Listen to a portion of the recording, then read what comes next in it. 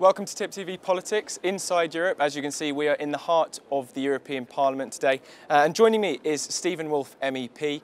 Steven, we've got in front of us, we've got a draft motion for a resolution. Just talk to us what this is about and why is it so important at the moment. Okay, every month before we go and vote in Strasbourg, the leaders of all the political groups in something called the Conference of Presidents meet together to discuss what they're going to vote about. Next week, one of the biggest votes they have is on Brexit and Theresa May's letter. And this document, the draft motion for a resolution, is something drafted up by Guy Verhofstadt, the leader of the ALDE group, and as everybody knows, is going to be one of the key players in the Parliament talking about the negotiations. And he sets out in this what he believes the European Parliament's red lines are for these negotiations. And just to confirm this, so this will be voted on next week? Yes, they will move it from a draft motion into a motion for resolution. And what happens then?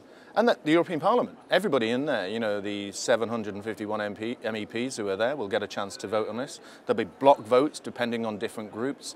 And this will be a view of whether they want to punish Britain, as some of this has, or whether they want to be sensible and move forward in a good arrangement. And the contents of this motion will be used to put pressure on Michel Barnier in the negotiations for Brexit as to what the European Parliament want to see out of the negotiations. Oh, absolutely. I mean, it's very clear within this document that it says that the European Parliament is going to be one of the final arbiters on the deal, and that they will actually suggest that they could prevent the deal from actually happening. Okay, well, I should say actually, I hope this is available online. Of various news outlets have already put it up, so you can follow it with us if you want. Let's talk about the ECJ, the European Court of Justice, because it says some interesting stuff in here about there. If we look at this, I think point 17 says it particularly explicitly regarding who's going to be the legal body which is going to be interpreting the agreement of withdrawal. Yeah, I mean, it's making it very clear here all the way through, and it goes on early on in the document, that the European Court of Justice is going to be the final arbiter of the negotiation. If there's any disputes between it, it goes back to them. This is not about talking about an international body or an international court that could review this. So it's the European Union drafting this resolution, the European Union's parliamentary team saying, if we don't get our own way, then that's going to be an issue. And if we have any disputes, it's going to be the European Union's bodies, particularly the court, being the final arbiter. I don't think that should be the basis of a fair negotiation between both sides. It should be independent, international court that looks at this. And so just to be clear, the European Court of Justice, you don't think will be independent of the European Union. It will be very partial towards a European end of a negotiation. Well, look, the members in the European Court are not necessarily lawyers. Members of the European Court have always used their powers to promote increased federation of the European Union, and they are big supporters of the overall model of a country. So I cannot see them, in their history and the evidence of the past, showing that they will be positive to us.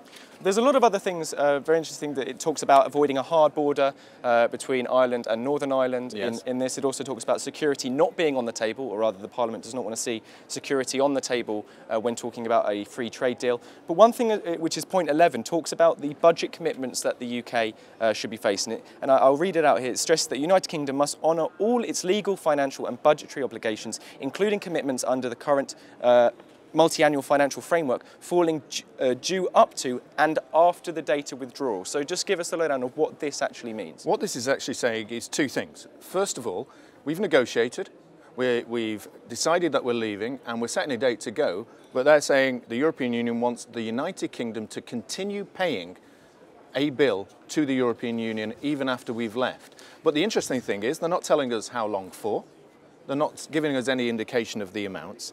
And the other aspect about it is they talk about legal as well as budgetary obligations. Now, the legal part is very interesting. Are they tying into legal obligations to work with the European Union and the United Nations? Are we got other agreements that have been signed which we don't know about as the country that has to enter in with the European Union, maybe on trade deals with other countries? So they're not saying that we're free of all our legal obligations even after we've left. And so when they argue that we're going to be putting money into the European Union even after we've left, the type of things we would be paying for, covering the cost for, what would they, just give us an example of what they would probably argue? Well, for example, they have a budget called Horizon 2020, which is basically state aid to all the organisations and companies and universities and projects that the European Union thinks are good. but that keeps going until 2020. Our agreement to leave could occur in 19, and they will say, I'm sorry, we're going to make sure that you keep paying into that until 2020. Which I assume is something which the government is going to be a point of contention straight away in the negotiations. Well, look, it's like asking yourself that once you've been divorced from your husband or wife, that you're going to keep paying money thereafter as maintenance forever, even if you've got a partner or a new partner coming involved. And I don't think so. I think if we get new partners in free trade arrangements and we enter into a nice free trade arrangement with the EU, part of that should be to say, OK, we finished our fine obligations, we shouldn't be seeking them anymore afterwards. Just very finally, in the offset of this draft, it says it is the duty of all remaining member states to act in unity in the defence of the European Union's interests and its integrity. Obviously, a strategy that the United Kingdom could pursue is a divide and conquer rule, to go after the national interests of each state in the hope of breaking up the negotiation and losing the unified stance of Europe in the negotiations. Do you think that's going to be possible, feasible, or do you think the European Union is going to stay pretty unified? Well, I'm not sure that they will, because at the end of the day, there are some countries who have much more trade with the United Kingdom than others. And there are others that receive a hell of a lot more money from the European Union than others. So those who are receiving more money from the European Union and have less trade with the UK might have a less than friendly attitude to us. I think what you see from that language is almost a kind of covert bullying. Everyone's got to stick together here. Otherwise, A, we might not get the best deal, or B, you'll be regarded as bad Europeans. And I've seen that so many times in this Parliament. And if there was one state or one nation you'd say is going to be particularly problematic for the EU 27, is there one in particular you can think of which might have problems? Well, I think under the current government, it has to be France. And I think if Macron wins, it will also be a very big problem to do so. It is actually quite possible that with Verhofstadt in charge here and in charge of Holland, that Holland actually, notwithstanding the fact that it has a really important trade deals that could happen through the European Union with the UK, that they too could be a problem. Okay, right, we're going to have to leave it there. But thank you very much, Steven Woolfe MEP. And Brilliant. Don't forget, you can find this online and also subscribe to Tip TV Politics and on our Facebook page at Tip TV Politics as well.